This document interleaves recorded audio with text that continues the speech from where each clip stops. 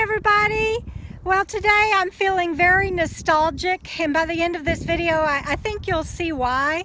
This will be my third winter in the Quartzsite Ehrenberg area. It was 2 years ago around this time that I arrived for the first time in Quartzsite, and we came here straight from Sedona, which is just beautiful. I couldn't figure out why everybody was so attracted to this desert. And my friend Kendall said, just wait, it'll grow on you and you're gonna love it and it'll come to feel like home. And she was right. And I'm gonna show you around my camp today and let you see why I'm feeling nostalgic and a little bit sad. Because this year it's just me camped here, and that's okay, because I've learned that I love my alone time and it's good for me. And right now I really need it, and I'm going to explain all of that in the video. But for now, let me show you where everybody was last year and where I am. So this is my camp this year, and I have the place all to myself so far. I'm really enjoying that. I was camped down this road with my friends Sue Ann and VJ that introduced me to foods that you could eat in your vehicle without refrigeration. Wow, that just seems like such a long time ago. Thank you guys. Also further down this road, Cherie held a jewelry making class, and it was my first time to attend any kind of class like that after my brain injury, and so I wasn't sure how I would do, and sure enough it was difficult, but Cherie was so kind. She let me stay after everybody else left, and she worked with me for probably another hour until I could finish my bracelet. Just love people like that that are out here. Thank you guys. Across the way over here was where my friends Jamie and Kendall were parked, and Kendall actually did my hair just beyond those saguaros, if you can see that little field. After VJ left, Sue Ann and I moved into this little parking area here, and it worked out just great. And up there was more people. Up at the top was Roger and Cindy and Lou and Al. And over here is where my friend Bryce parked, and I had my first breakfast in the desert, like a major cookout, and we had Thanksgiving here. It's also where I met his friends Fred and Colvin and later Michael. And you're going to see pictures of all these people at the end of this video. But at this moment, I just want to say Happy Veterans Day to everybody. Veterans Day is tomorrow, and I know Bryce is a veteran, as was my stepdad. I'm thanking all veterans today for their service. So going on around from where Sue Ann and I were parked, down this road was also, of course, Bob and my friend Judy, and I met Gloria and just a whole bunch of people. So yeah, I'm feeling nostalgic today, even though I enjoy being alone and I need the solitude right now. So why am I feeling nostalgic and a little sad and all of that that goes with camping here after 3 years, I keep saying years, it's only been 2 years, but this is my third winter. Does that make sense? Anyway, I find myself when I pulled in here, I am grieving a lot of loss right now. I'm grieving, of course, the loss of my fur babies. And I used to walk them down these washes, and this desert was the first desert we went trekking across and found a big quartz pile. The mountains around here is the first time that I took me and my fur babies on an adventure by ourselves.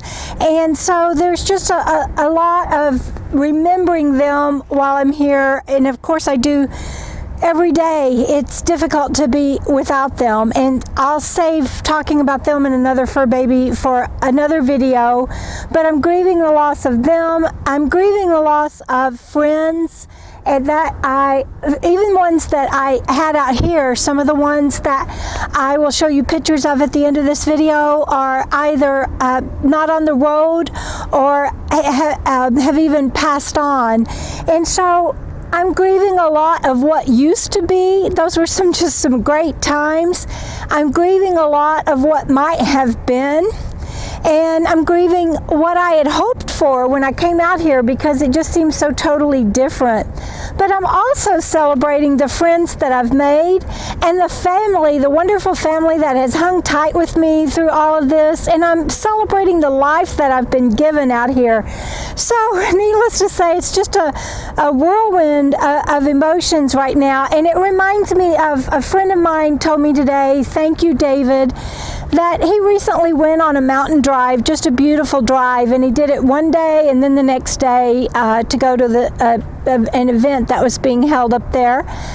And the first day he was full of anxiety and running late and stressed and just didn't really notice the beautiful views and the highway itself and the roads and everything that each turn gave him. And then the next day when he went and wasn't feeling those things, it was just a completely different drive. Same exact road, same vehicle, same person, same event, but his mindset was different. And that's what I hope to accomplish while I'm here. In all things, we can always choose to focus on the positive and what might be next, what's around that corner, what's coming up that's going to be positive, what is the universe going to give us.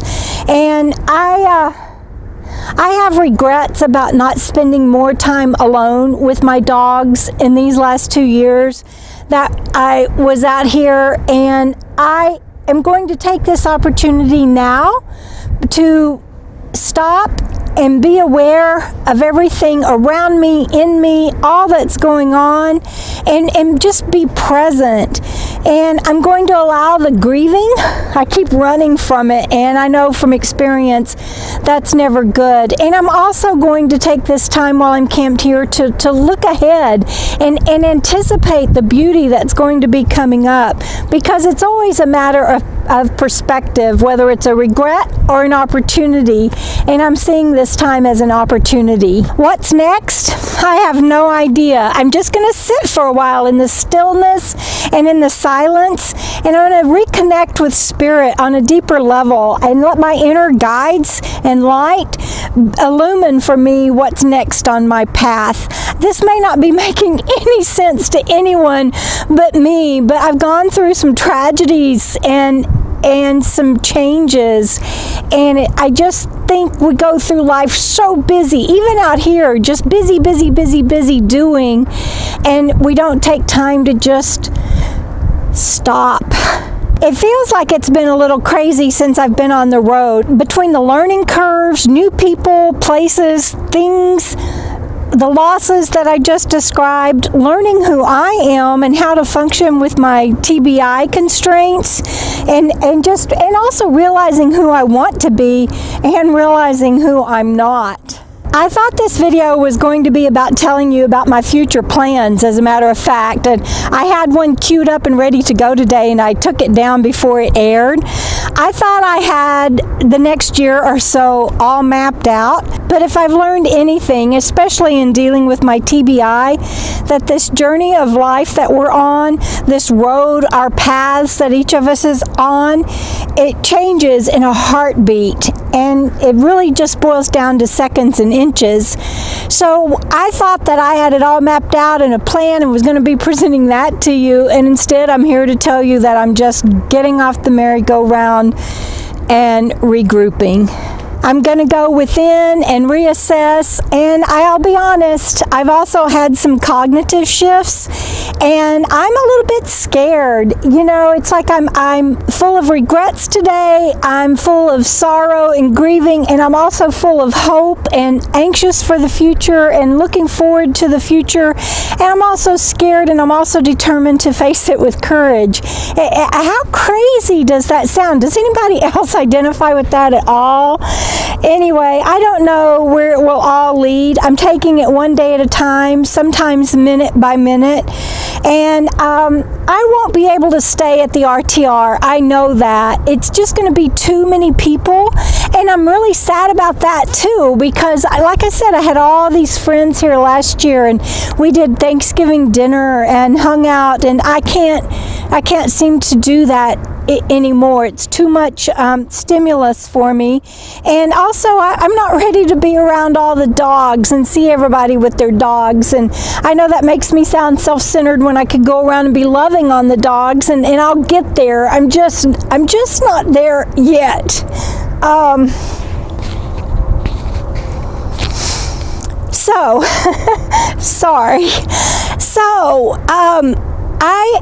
I'm going to be, like I've told you guys before, at Rice Ranch from December 12th through the 19th. That's going to be a smaller environment. I want any of my viewers in the area and my friends that can come there, whether you just come for a couple of hours, a couple of days, or all week. It doesn't matter. I'm setting aside time that week, and I will hopefully have a lot of this processed and be able to be present and get to connect with everybody. I may have spoken too soon, committing Robert to the entire week. Robert and I aren't camped together right now, but he will be there for some part of it. But he has a lot of work to do. That man works 50, 60 hours a week. So I'm going to let him address that on his channel, and look him up on YouTube if you don't already know him. But he will be there, and I'll let him talk to his viewers about that. But for me, it's a chance to, like I said, to meet viewers, to see old friends, make new friends, and connect in a smaller, quiet environment, and do some fun things. I got to know a lot of the vendors and a lot of the locals last year, and I look forward to sharing that with everybody.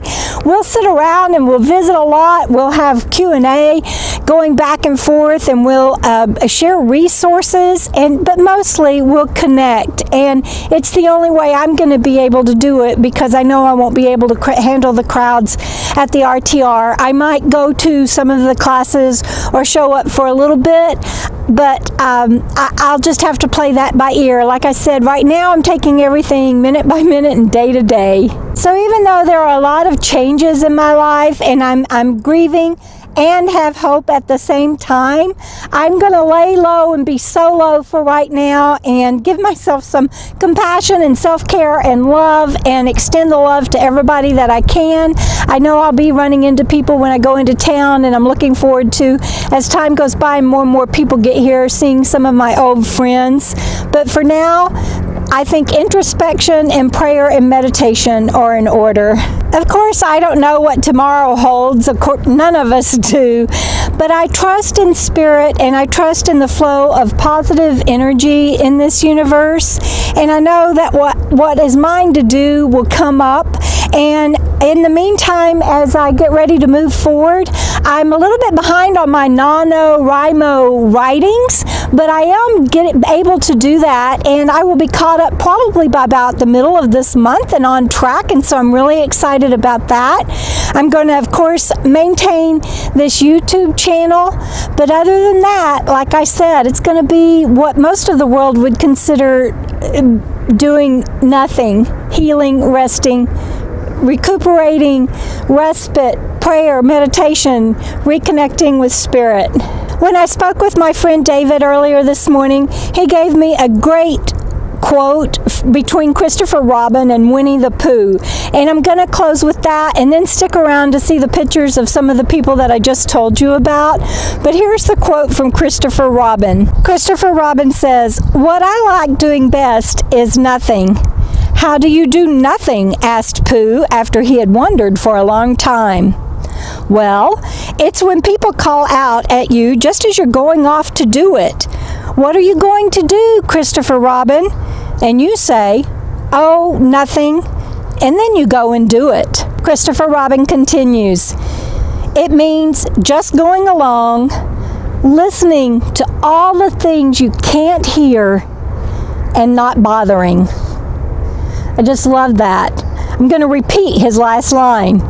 It means just going along, listening to all the things you can't hear, and not bothering. That's so awesome.